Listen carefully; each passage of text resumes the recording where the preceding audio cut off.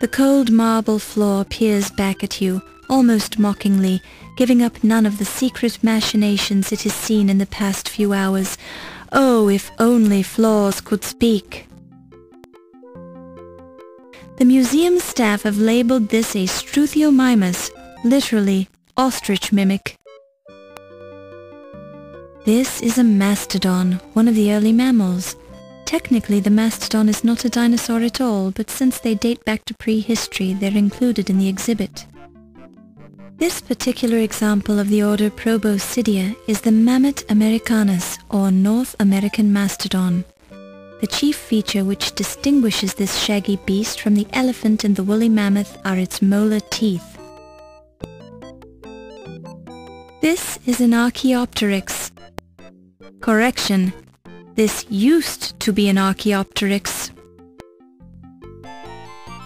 Ah, a very nice specimen of Eohippus, somewhat flatter than it appeared in real life. This is an Eryops skull. Such a large capacity mandible and teensy capacity cranium.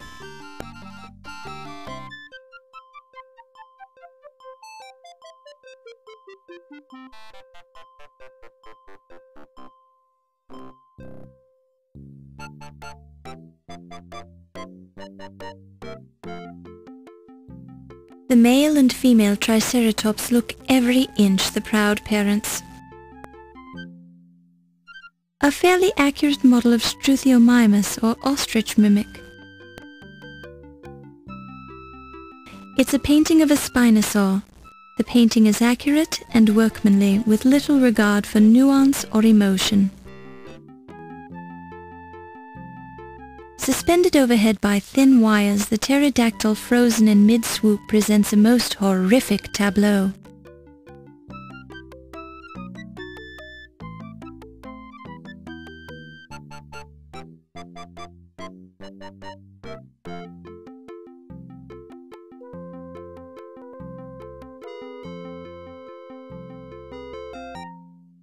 A fine painting of a mighty Brontosaurus, the thunder lizard.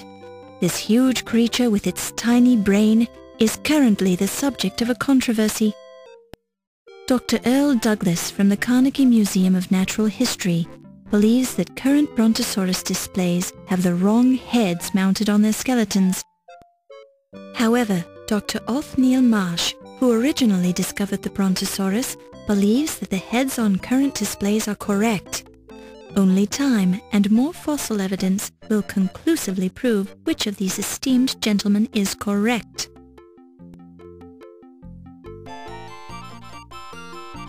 A sign on this dinosaur bone display says, "Please touch." Either these bones feel lonely, or the museum wants you to learn more about the bones by coming into close personal contact with them.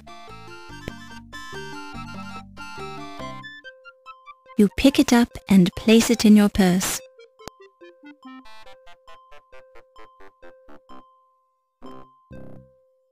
It's a Tyrannosaurus rex. His name is Rex. Isn't that clever? The sign says, "Push button to hear Rex speak."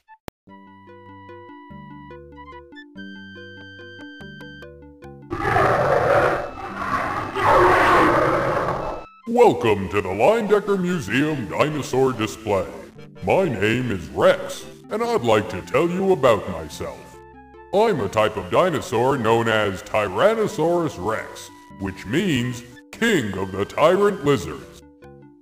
Although I was not the largest type of dinosaur, I was the largest predator ever to walk the earth. Some of my friends were 40 feet long and weighed 8 tons, with teeth that were 6 inches long. Your modern elephants don't weigh more than 6 tons. I lived between 250 and 65 million years ago, during a period known as the Age of Dinosaurs, also called the Mesozoic era. The first complete skeleton of a Tyrannosaurus rex was found just 24 years ago in Montana in 1902. Although there were many meat-eating dinosaurs, I was considered the best killing machine who ever lived. Speaking of which, I'm feeling a bit hungry. Would you like to volunteer to be my next meal?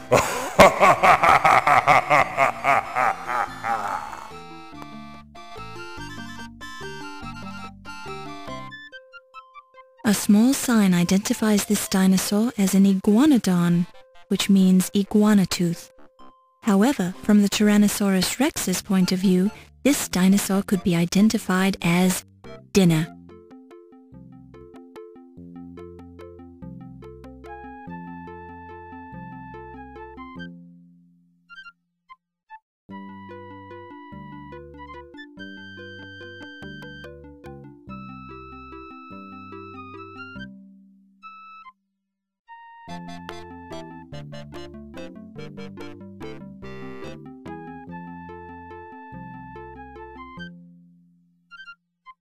A rare 17th century English tapestry which tells the story of Teutonic warrior cockroaches that crossed into England from Germany and besieged the castle of Rochford-on-Essex.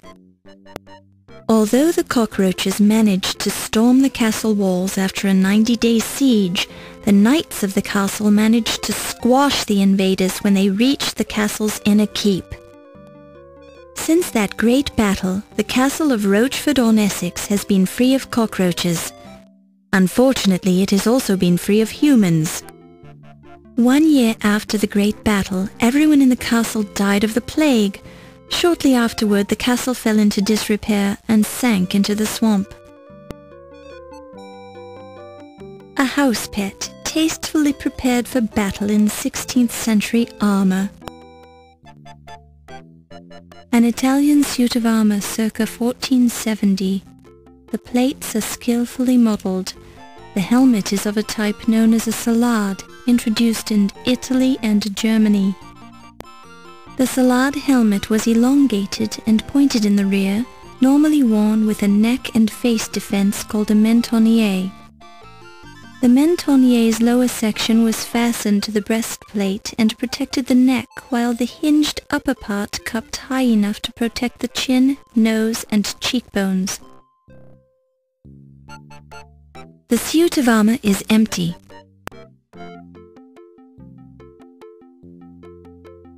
A fine example of Maximilian armor, made in Germany in 1505. The steel has a characteristic silvery color. Maximilian armor was first used in Milan, which set the fashion for all Europe in matters of dress and armor. The helmet on this Italian suit of armor, circa 1460, is interesting because it's a barboot, which lacked protection for the lower part of the face. The barboot is sometimes called the barboot sallet because, like the 15th century sallet, it doesn't enclose the whole head, offering most of its protection to the top. Unlike the barboot, however, the sallet is often characterized by a reinforced forehead plate and an elongated pivoted nape defense. It is, however, difficult to differentiate between the barboot, the sallet, and the bassinet. The shallow barboot resembles the sallet, while the deep barboot resembles the bassinet. Then again, who really cares? A painting of The Black Prince as a Fierce Baby by Ed Botticelli circa 1560. The cheap wood frame is by the Leyendecker Museum circa 1925.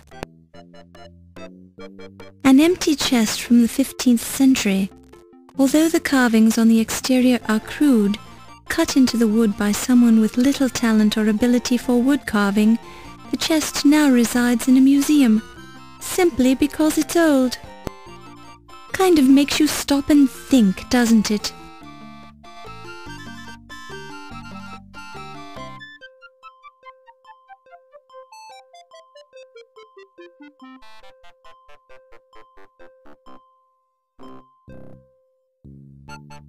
Looks aren't everything. This is the Life Mask exhibit. You haven't seen this many dead-looking, expressionless faces since your accounting class at the university.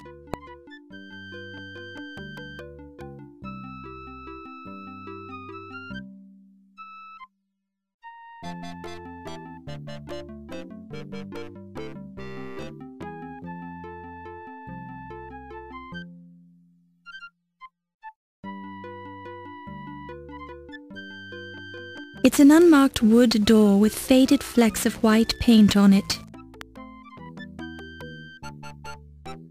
It's the traditional sort of hinged transom that can be opened and closed for ventilation. It seems to have a lot of dust on it, as if it hasn't been used in a long time.